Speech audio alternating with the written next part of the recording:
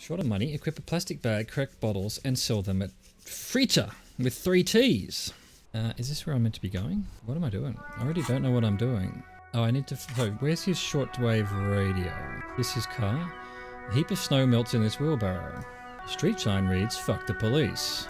Pigs go home. The street name is illegible. Alright, is this his car? Oh, it's a Cupris Canema. Before you stands a motor carriage. The bodywork is covered in blue and white livery bearing the number 57. Vapor emanates from the large engine on the back of the vehicle. It hasn't had time to cool off yet. This must be the infernal machine that tore you from oblivion, the Cupris Canema motor carriage. Open the door. In the cabin, you are welcomed by a set of steering levers, a radio microphone on a hook, a pull-out toolbox under the seat, and the soft glow of the fuel preheater gauge. Scent of leatherwork and heavy fuel oils washes over you. Pick up the radio. Frequency tableau lights up and a green button labelled Prime Line glows like a feline eye, and then you hear something. The soft purr of electrical kittens, radio waves cast far and wide over the metropolis. A woman's voice greets you through the static. This is Precinct 57. Hello, Lieutenant. How may I assist you? Hello, Alice. Please assist our colleague from the 41st Precinct here. I'm putting him on. I thought he was 42nd. Not 57, anyway. Operating the radio is easy. Just be confident. You've probably done it 1,000 times. Hi, Alice. This is Officer from the 41st Precinct speaking. Nice to meet you. I'm going for that one. This is Officer Alice Demetri. Let's go, Demetri. Precinct 57. How may I assist you? A voice replies in the radio. Under the green Prime line, a yellow saved button catches your eye. I wonder what Kim's default radio station is. Could you connect me to the 41st Precinct? I have something I need to report. Just a second, officer. She puts you on a hold and the static crackling softly like a bonfire. After a while, you hear an old man greet you from the radio. His rattly voice is oddly familiar. Jules Pidieu. 10-2, 10-5, this is 41st, come in. Over. The man uses relay code. You've got this. You're a cop and cops know relay code. 10-4, station 41. I've got urgent business. Over. 10-4, message received. 10-5, relay message. What's your status? Over. Just reporting in. Over. 10-18, state your message, sir. I would really like to report my badge missing. My badge, I can't find it anywhere. Basically, it's gone. Maybe I should have looked for it before I reported it. Oh well. 10-4, message received. This is a very serious situation. I need to 10-22 the captain. Over. Jean Vicmar. Vicmar. Is it him? A dry voice asks in the background. What does he want? Says he lost his badge and needs to report it. He what? He lost his badge?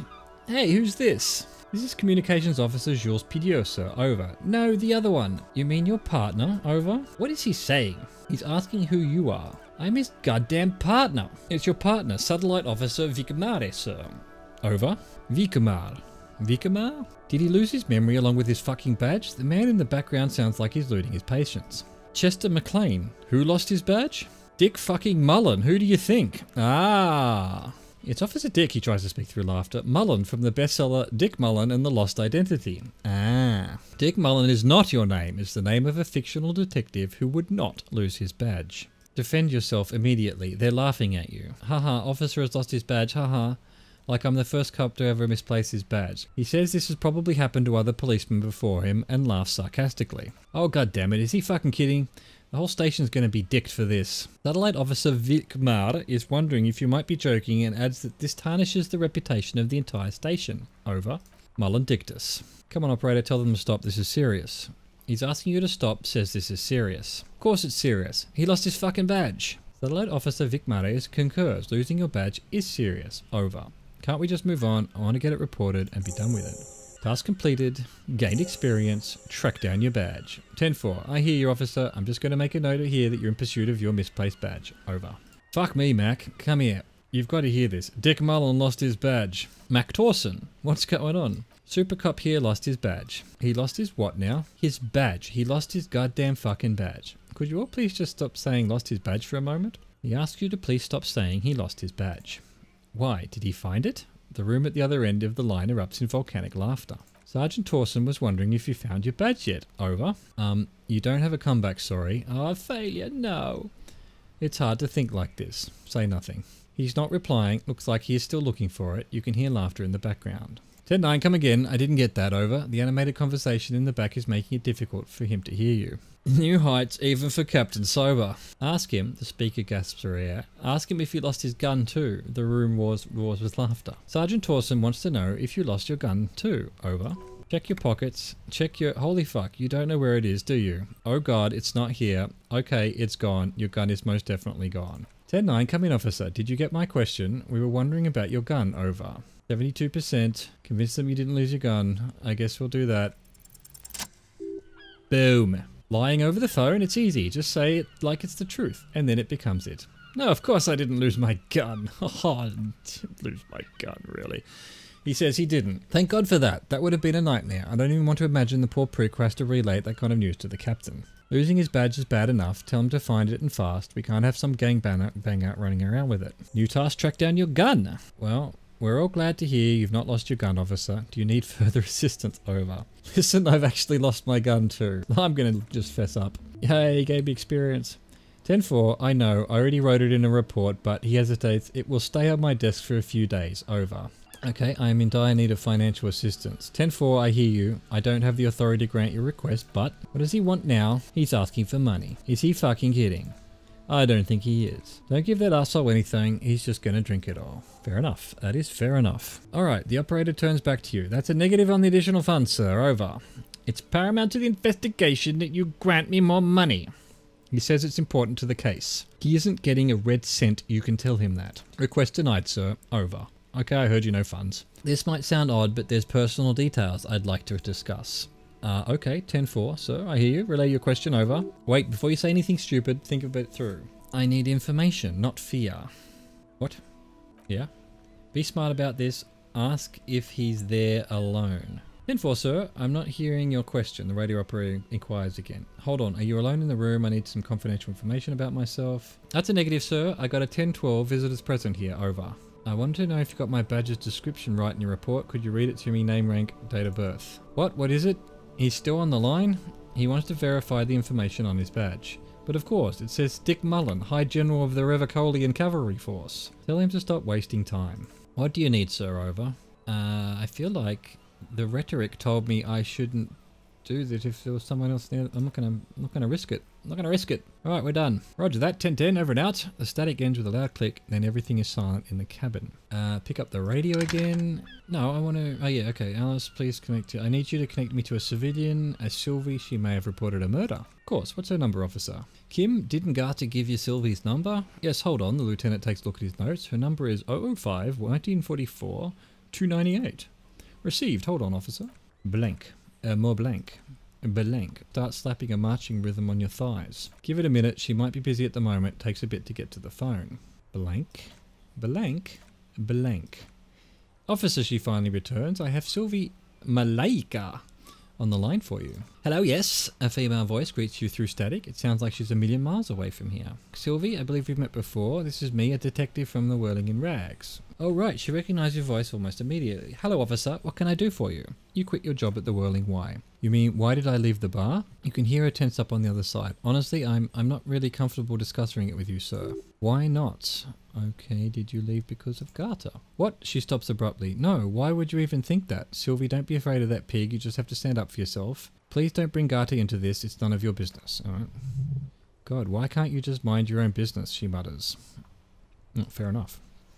I already said I don't want to talk about this. You're messing everything up again. Was it you who called the police? No, not me. Do you know who made that call? No, sorry, I don't. She clears her throat. Not a lot of people have phones around here. Copper thieves take the wires. People don't have the money and to have the cables put in again. They use the Union's phone or the one on the coast.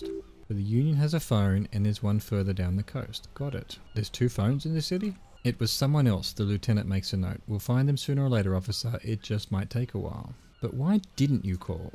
What? Of course it bothered me, but I thought the Union already knew about the corpse. I meant us. You should have called the police. No one calls the police. You can hear her adjust the receiver in her hand. The Union would get angry. What do you mean by that? You know, she seems to be looking for words. What the Union says goes. People listen to them and they take care of their own, which is like everyone here.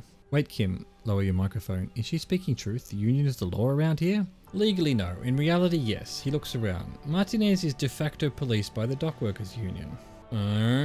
Looks like there's a limit to my authority then. So I see. There's something else you can tell me about. I don't know what to tell you, officer. I didn't call you because I didn't want to get in trouble with the others, with the Union. I'm sorry about that.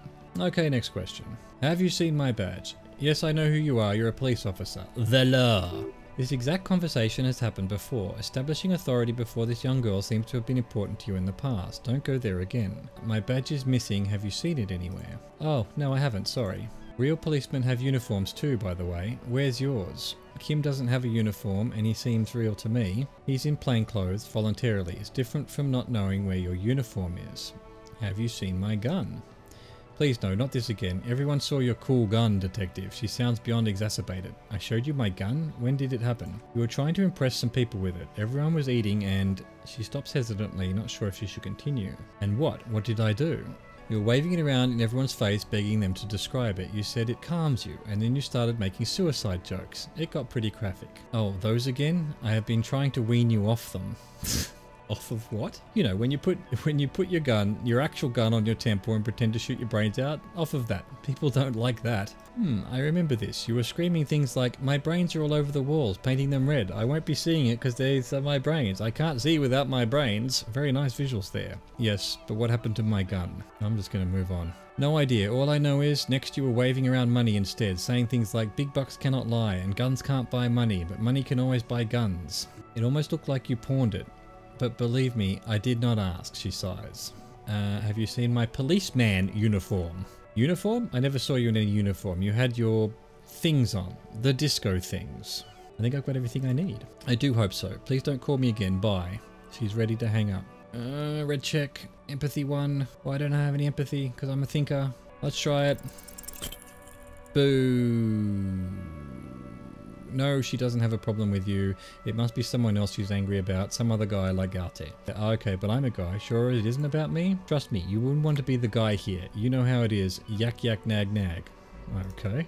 No, you're the guy. You're Lieutenant Love, matchmaker extraordinaire. Help the poor girl out, lest she turns into a spinster. I'm happy to help, but maybe I could do so without all this internalized misogyny. That'd be the right choice there. What misogyny? I'm just telling you the way things are. Can't a man be honest in his own head anymore? You have to act, Lieutenant Love. You have to calm that hysteric down. Tell it you've got everything under control. Then go and have a little boys' talk with Garte himself. Think you can do that, Lieutenant Love? Why is my empathy a complete shitbag? Come to the microphone. Are you still there, kiddo? Listen, I've got everything under control. Daddy is going to take you on his lap, little darling. Oh my god. Please no, I don't want to say any of those things. Refuse the love quest, although it's wonderful. Please no, I don't want to do any of those things. You're just a gimp. What do you want to be, more empathetic? Do you want to be more empathetic? Call was terminated by the other party. Anything else on this? So, definitely don't fail empathy rolls.